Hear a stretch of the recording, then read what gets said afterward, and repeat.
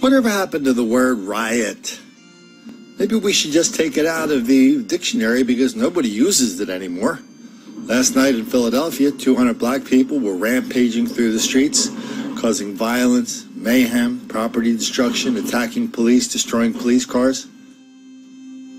All of a sudden, the next day, all we hear that it was just, well, some kids got into a fight. Some teens got into a fight. Let's take a look at what happened last night in Philadelphia.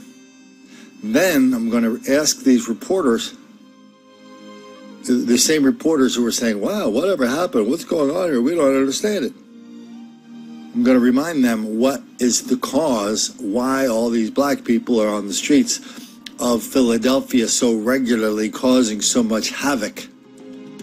It's not like no one's asked before. A large crowd of teenagers got into a fight and wreaked havoc on property in North Philadelphia last night. Police say 2 teenagers were injured in the melee. 1 was knocked unconscious. Action News reporter Catherine Scott is live where the violent gathering happened last night. Catherine. Sarah, it was chaos here last night. Hundreds of teenagers filled North Broad. They were disrupting businesses. They were fighting. They even damaged a police vehicle. This cell phone video shows police cars lining Broad Street in North Philadelphia last evening. Kate Darty had taken a study break to pick up some coffee when she saw the commotion near Cecil B. Moore. And it was just like a bunch of high school kids just like running around, and like cops were like chasing them down. Police were called in around 7:30 Sunday night. Reports of a disorderly crowd spanning several blocks of North Broad. They encountered several hundred kids out there, young teenagers. The teenagers were actually fighting each other. Police say some teens stormed Wendy's and one other business and flipped over tables and chairs. Outside, teens fought and disrupted traffic. And during the course of the police trying to interrupt all this, rocks were being thrown at the police. One rock shattered the window of this police vehicle. During the course of the melee, 1 teen was knocked unconscious and taken to the hospital. Another suffered minor injuries in the fight. Like in a lot of instances, I'm sure it wasn't all of them, but it's enough to create a chaotic situation, and that's what we don't need. Investigators are working to determine why so many teens were gathered in one place. We begin tonight with this. Chaos on Broad Street. A section of North Philadelphia is suddenly taken over by hundreds of kids, prompting police to rush to the scene. Good evening, I'm Denise Nakano, and police say those kids were fighting and stopping traffic. The heart of that scene was here on Broad and Jefferson Streets, right by Temple University. It's also an area that's seen these types of crowds. NBC 10's Andrea Klein-Thomas joins us live with more on how officers stepped in before things really escalated, Andrea. Well, Denise, there was an increased police presence out here for hours. As you said, officers have seen these large crowds before in the past as students have been organized on social media. Police cars line Progress Plaza on North Broad Street. At its height, officers say more than 200 teenagers walking up from Paris Street were causing a disturbance. Some were fighting and stopping traffic. I thought something about to happen. Like the flash mob, I thought that was about to happen. So I kind of just threw my food in the car, and I kind of walked over there and got something to eat because I didn't want to get caught up in anything. When officers arrived, the crowd broke up. Not before the back window of a patrol car was smashed. The smaller crowds were monitored by the police department's helicopter. Last year was the year the National Association of Business Journal declared it the year of the black male image or something like that.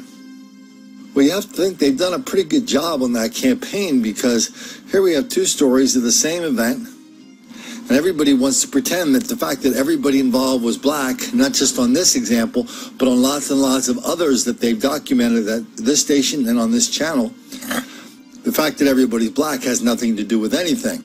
A vicious attack on college students caught on camera. Crazed teens rushed these Temple University students in Philadelphia. Mob-style attacks happening across campus, leaving at least 6 students beaten and bloodied. Police say more than 150 teens have wreaked havoc across campus for nearly 2 weeks now. They took 50 people into custody, charging 4 of them with various crimes. One of the reasons we don't do hypotheticals on this channel is because if we wait long enough by the river, all of your enemies will come floating down. So we don't need hypothetical examples, we have real examples. I mean, what happened just a month or two ago in Philadelphia when a couple of black people went in there, tried to use the bathroom, tried to sit down, use seats, all without paying. They refused a polite request to leave because they weren't buying anything. Every reporter in Philadelphia was descending on that Starbucks coffee shop not too far from this riot, because they all knew where they were in the middle of a case of very, very nasty racial business. So they told us over and over and over all over the country. Here we have examples, hundreds and hundreds of black people rampaging through North Philadelphia. And everybody goes, well, I can't figure out what that is. No, not at all. A couple years ago, Temple University, the place where all this argy-bargy is happening, they hired a couple of, forget what they called them, like urban specialists or something. They hired three of the fellas off the streets and threw about 150 grand at them or more, so they could help them in their public health department figure out why black people are so violent so often in Philadelphia. So the local Temple University, Temple Hospital Journal, they went up and dutifully did a big story about all this violence and riots. They put the microphone in front of this guy's face and they said, well, what's going on? Why is there so much violence here? Large groups, regularly, often. Why is that? The guy that is paid to do this for a living said, I'm not worried about that. That's just a few kids blowing off some steam. Wow. Just finished a story out in the Great Lakes region. 300 people from Detroit went to a little town called Put-in Bay for a day called Christmas in July. It's supposed to be a little family gathering. Everybody rides their boats. Everybody wears nice clothes. Everybody does a little shopping, has a little bit of fun. These 300 black people went into this town and created levels of violence and litter and vulgarity that people have not seen since the last time they held one of these things. So kudos to the National Association of Black Journalists and their campaign to make sure reporters are not reporting on the race of the people causing this unbelievable amount of violence and havoc and chaos.